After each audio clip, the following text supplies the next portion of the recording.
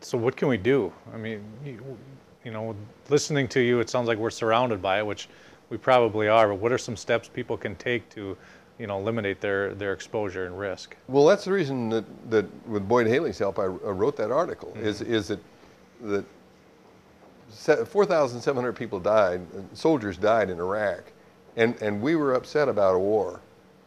And every year the Iraq war went on, 16,000 American babies died uselessly because of misplaced policies of our government.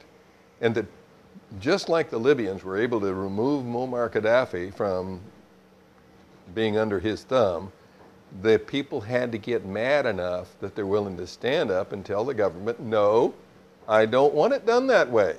I know you're elected, but we're going to diselect you.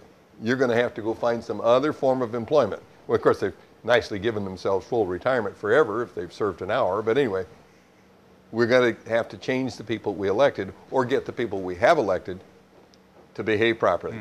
What they will do when you confront them is that they'll point to the Center for Disease Control. Well, the Center for Disease Control does not control water. It doesn't regulate drugs.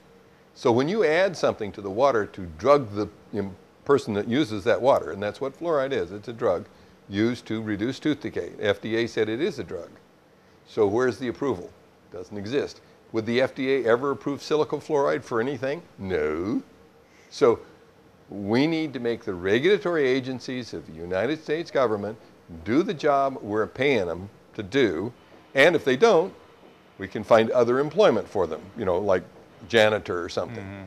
But you cannot legally open the amalgam capsule that they mix the mercury fillings with without having a respirator, a hood, a tank, and nobody else can be present that's not an employee and given informed consent.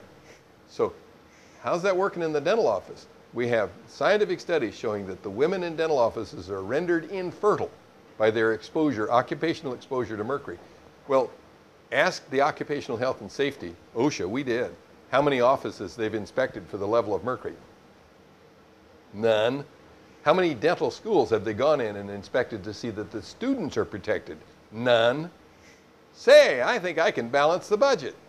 We've got all these regulatory agencies that have chosen not to regulate.